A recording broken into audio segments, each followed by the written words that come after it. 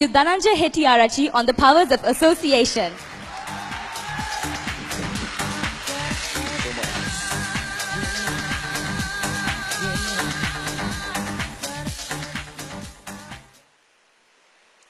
I can still remember the first time I got arrested. I was 18 years old. I was arrested for aggravated assault and battery. The first time, not the last time, right? The first time. To tell you a little history about how I got arrested, I need to take you way back to when I was a kid. I grew up near a school, well, in a school by the sea. I learned the ones and twos of being a man in the Mount Lavinia beach. I learned the A's and B's of becoming great by my bigger brothers and fellow brothers of St. Thomas's College, Mount Lavinia. My brother, who was also in my school, decided one day to leave college and join an international school, and because he was not doing too well with the local curriculum. He goes to school on the first day and comes back and tells me, Ayya, or brother, a couple of guys came around today and pushed me around and actually bullied me a little bit. And I'm like, don't worry, we do that to royalists all the time. And I said, yeah, just go back to school and see what happens on the second day. He goes back on the second day, comes back again, now more worried than the first day, and says, look, it happened to me today as well. Now, being an elder brother, I was a little bit concerned, but I told him, look, just go one more time. And he goes back on the third day and comes back home with a black eye. Now, I was never good in academics. We all thought academics was for the pretty boys. We were a ragtag bunch of people. I had friends by the name of Donga, Makka, Topa. And so you can imagine the picture, the group of the people I hanged out with. So I went up to Makka and I said, Makka, listen, we need to do a little trip to this other school. A couple of guys are actually bullying my brother. We need to head over there. And yeah, Makka said, Masha, don't worry about it. Let me get the gang all together and I'll take care of it. So school finishes up. I come out of the main gate and I only wanted 5 guys. Now there are 50 people out there. The swimming team, the rugger team, the cadetting platoon, the whole guys. So what we do, we get a couple of tuk-tuks, put everyone over there, and we cart off to this other school. Until I got there, no one told me it was in front of a police station. So we jump out of the vehicles, bang, assault the gate, some guys jump over the gate, and before you know it, it took the cops 15 minutes. But 10 squad cars surround us. 10 of us got caught, carted away into the remand cell and chucked in. Now, we were a tough bunch. We were not afraid of the cops. But there was one person we were all afraid of. And that was my mother.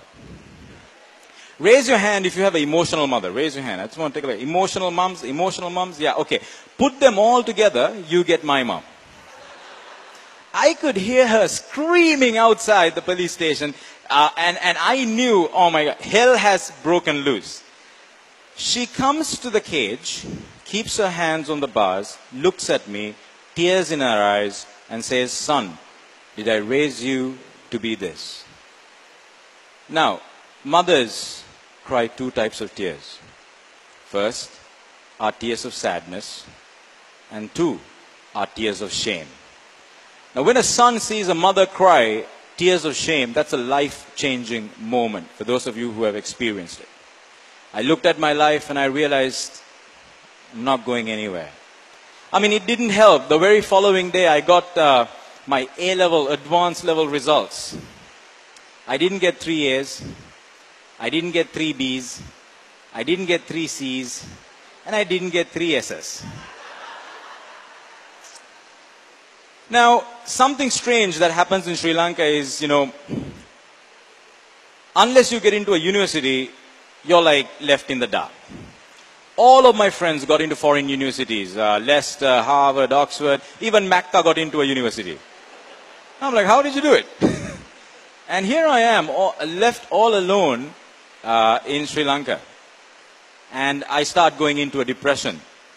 Watch TV, go to sleep, watch TV, go to sleep, completely lost. I mean, this situation is faced by kids in Sri Lanka. I mean, unbelievable. My dad walks into the room and says, son, okay, all right, that's all right. You couldn't get into a university, that's fine. But there is this exam called CIMA, right? And that's Chartered Institute of Management Accountants. Why don't you start doing CIMA? And I'm like, yeah, why not? I mean, I'm pretty good at accounting, though I have never tried it in my life. And I start doing this exam, and the only thing that happened was I lost my hair. I'm going to the classes, sitting the exam failing, sitting the exam failing, sitting the exam failing. Now I call it, it's the exam you do when you fail A-levels. So it wasn't working out. I go back into my depression now, and everyone's now getting themselves educated. Dananjaya, Hettiarachchi in the room. My mother walks into the room and says, son, okay, you tried your luck at this professional exam. That's fine. We understand. I want to do something as a family. Why don't we do dancing? And I'm like, I'm only used to the big match style dancing. What are we doing? I'm like, okay, yeah, dancing sounds good. So my mom puts me in the car. 4:30 Sunday. Normally I sleep at that time. I was a bit hesitant. Takes me to this dance studio called Rhythm World. And as I entered the door, my mind was blown. I saw people doing the jive, the cha-cha, the samba, the rumba. I was like, wow, I've never seen this before. And in the middle of the dance studio, there was this short girl, very thin, sharp features, pointed chin, shouting out instructions. And that's when I met the first person that would change my life forever. Shiromi Pereira. She comes up to me, looks me dead in the eye and says, son, I see something in you. But I don't know what it is. If you can come here once a week, maybe we could find that something. And I'm like, wow. No one has ever told me they see something in me. And now I start dancing. I do the cha-cha, I'm jiving, I'm doing the waltz, the rumba, the tango. Now my life has become dancing. And I had set my mind that I was going to be a professional dancer, ballroom dancer. I even had a card. Dananjaya Hettiarachchi dancer, will dance for free. And I do this for about 8 months, and now I'm convinced my life is to be a dancer. One day my dad walks into the room again and said, son, we are very proud of you. You managed to stick on to something. I hear that you want to be a dancer. Not exactly the plan I had in mind for you, but that's fine. That's fine. Would you also like to start working? And I'm like, yeah, that's great. That's great. I'm thinking my dad is going to pull some connections, get me under a CEO or a MD as a personal assistant. I didn't mind. Yeah. Carrying around files, no problem, no problem. Now I'm imagining my boss. 6 feet tall, dark long hair, 6-inch skirt, high heels. And now, man, I'm looking forward to meeting my boss. I wake up on Monday, my dad puts me in the car and takes me to number 9 Sumner Place. If you guys haven't been to number 9 Sumner Place, you need to go to number 9 Sumner Place. We pull up at this abandoned house. There is moss growing on the walls, cobwebs outside. My dad asks me to get out. I thought he was dropping a parcel off. Little did I know he was dropping me off. I get down from the car.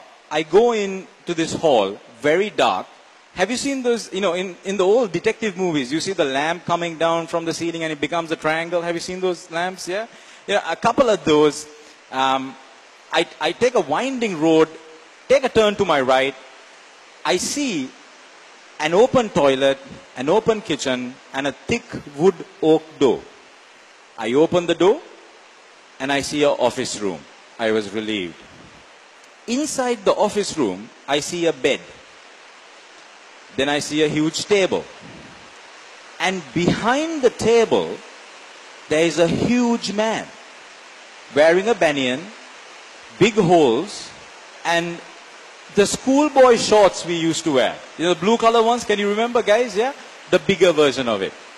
And he smiles, and I realize he doesn't have teeth. My dad is like, Anton, I want you to meet my fellow. This is the fellow I was talking to you about. I want you to make him a man. And I'm like, Dad, please don't leave me here. I shall do anything you want. And my dad leaves. And there I was looking at a strange man, looking at me, looking at him, with a bed in his office. He looks at me and then says, son, I see something in you, but I don't know what it is. If you can come here once a week, maybe we can find that something. And that was my introduction to Anton Samarasinger, the second person that changed my life forever. All I did for that year was cook for him, clean for him, and wash his car. Every day, 365 days a year. Didn't get paid a single cent. But at 5 o'clock every evening, he used to lie down on his bed and asks me to sit down. And he used to tell me these amazing stories. And we used to have this dialogue. And I used to ask him, sir, how do you be successful? How do you fall in love? How do you get a girlfriend? How do you become great? You know, how do you be powerful? How do you discover yourself? And we used to have this whole discussion, storytelling. And I still consider that to be my first education. At the end of the year, Anton comes up to me and says, son, I've taught you everything I need to teach you. Now it's time for you to go. And I'm like, but sir, I don't want to go. You don't have to pay me. I'll still cook and clean for you. and I ask him this one question. I ask him, sir, how do you become great? He looks at me and says, Dananjaya, it's very simple. Just dream about it, think about it, and live it every single day of your life. Little did I know then that that was the day I got permission to dream. I became a dreamer that day. Now back at home, I'm still pursuing my dream of becoming a dancer. And as usual, who walks into my room? My dad. He comes to me and says, son, we are very proud of you. Not only have you done dancing, now you have managed to stick on to a job for 1 year. Fantastic. There is this place called Toastmasters. Would you like to go there? And I'm like, I have never heard of this word before. Toastmasters, what is it? And it sounded like a place where you eat. So I was like, okay, fine. I love going there. Let's go. And wearing a rubber slippers, jeans, and a Bart Simpson t-shirt, I go to the Toastmasters meeting. And I could still remember that day. I was on the hallway, and I saw a plywood door. Little did I know then that once I walked through this door, my life would change in ways that I could have never imagined. Little did I know then that the people in that room would play a part in changing my destiny in ways I could never have imagined. I opened the door and I stepped inside, and my world was open to some amazing people. There was speakers on to my left, there were speakers to my right, beautiful people, people with character and stature. And in the middle of it all, there was a very short man, a very unassuming guy. But there was a strange glow that was coming out of him. A sort of an alchemist, a wizard of sorts. So I sit there, and this guy comes up to me and asks me, son, what's your name? And I said, sir, my name is Dananjaya. And he looks me dead in the eye and he says, son, I see something in you, but I don't know what it is. If you can come here once a month, maybe we could find that something. And that was my introduction to Arunachalam Balraj, a man that has changed my life so many ways. And I start speaking. And I realized, wow, I just discovered a new talent other than dancing. I can still remember in the Toastmasters Club, people kept asking me, what are you doing? I used to pull out my card and say, I'm a dancer, brother. And I dance for free. And now I'm dancing and I'm speaking. Dancing and I'm speaking. And I can still remember in 2006, I took part in my first ever international contest. It was called South Asia's Best Speakers Contest. And I had this speech already. It was called Appeal to the Nation. And there was a fellow competitor who was speaking as well. And she's a very close friend of mine and a fantastic speaker, Maheshi Premasinghe. Amazing. And she was doing a speech on Woody Woodpecker. Appeal to the nation, Woody Woodpecker. I mean, come on. And I'm like, I'm going to win this. I get on stage, I do a thundering speech, and I'm like, wow, man, I've got this in the bag. I step down, go to the pool, do a swim, eat lunch, come back for the award ceremony. 4th place winner, some guy from India.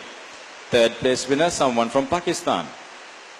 2nd place winner, someone from India again. 1st runner-up, another Indian. And I'm thinking, look, Maheshi wasn't that bad. She should have at least got 2nd place. Before I could finish thinking, 1st place winner, Maheshi Premasinghe, Woody Woodpecker. You know how in movies, when you're about to faint, your whole world starts to black out? It really happens. You know, I suddenly realized, man, I've wasted my life. Made a fool of myself. Here I am again. No education, no job. Just went up on stage, made a fool of myself. I could remember I was making a beeline to the exit. And during my speech, there was a small place where I did a salute to the armed forces who was fighting the 30-year war in Sri Lanka. And as I walked to the exit, I saw a little girl following me. As the elevator doors closed up, I saw her doing something with her hands, and I noticed that she was doing that salute. I could still remember that day, and it made me think that, wow, you know, maybe there is a light at the end of the tunnel. I go back home, and I go to sleep completely lost. I wake up in the morning to check my email, and back in the day, you didn't get a lot of emails. If you're lucky, you got 1. If you're very lucky, you got 3 forwards. And there was this one email by an address called solutions@slt.net. And I opened that email, and there it read, Dear Dananjaya, being a tough man still, I cried listening to your speech. It reminded me of how I led a group of young men just like you into the jungles of Raunier to save our country. I'm so happy that people like you, people like in your generation, remember our sacrifices. And it read at the bottom, the true mark of a champion is to bounce back when you hit rock bottom. And I had hit rock bottom. 6 months go by, and I get a call from my club president. And his name was Leelanath Daluwatta. He gives me a call and he says, Dananjaya, look, I know you didn't do well in the contest, but there is this international contest called the World Tape Speech Contest happening. I asked him what it is. He said, the best speaker of each club records their tape, sends it to the US, and a panel of judges listen to the tapes and picks one winner out of 13,000 people. Would you like to take part? I immediately kept the phone. The very next day, again, Mr. Balraj gives me a call and he says, Dananjaya, I want you to take part for me. And I'm like, okay, all right, sir, I'll take part for you. So I put my 110%, I record my speech, Leelanath Daluwatta posts the speech to the USA by his own money.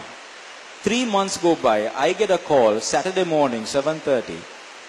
Dananjaya, are you up? I said, Leelanath, I'm obviously not up at 7:30 in the morning on Saturday. But listen to me, you just won the World Tape Speech Contest. You're the only Sri Lankan to win this. Yeah, only Sri Lankan to win this. Get ready to fly to the USA. Now, first time on a plane.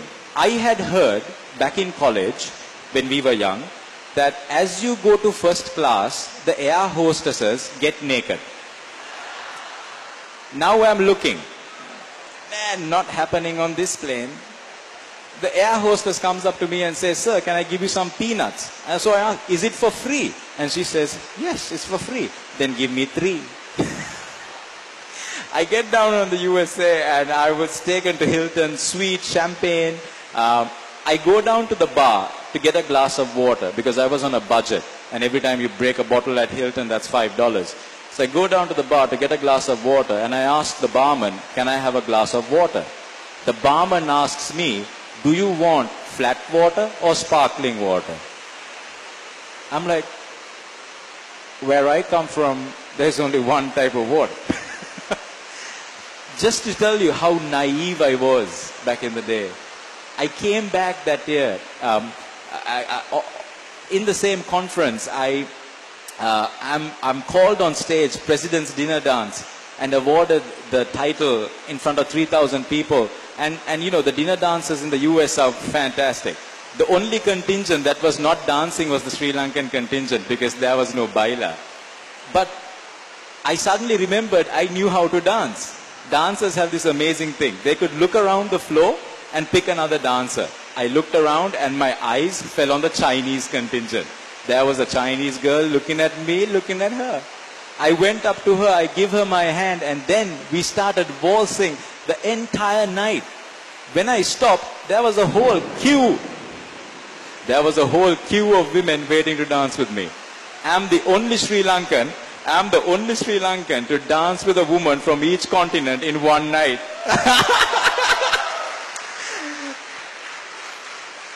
You know, I come back a changed man. I come back a changed man. I had discovered my power, and through the people I associated, they were able to channel my power into something useful.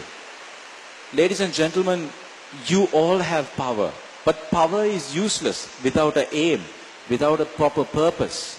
Sometimes we can't discover that talent within us, but sometimes the people around us, they can help us find that talent, find that power. Because when I look at you, I see something in you, but I don't know what it is. Maybe the people in your life, the people you associate, maybe they can help you find that power and channel it to something great. Thank you.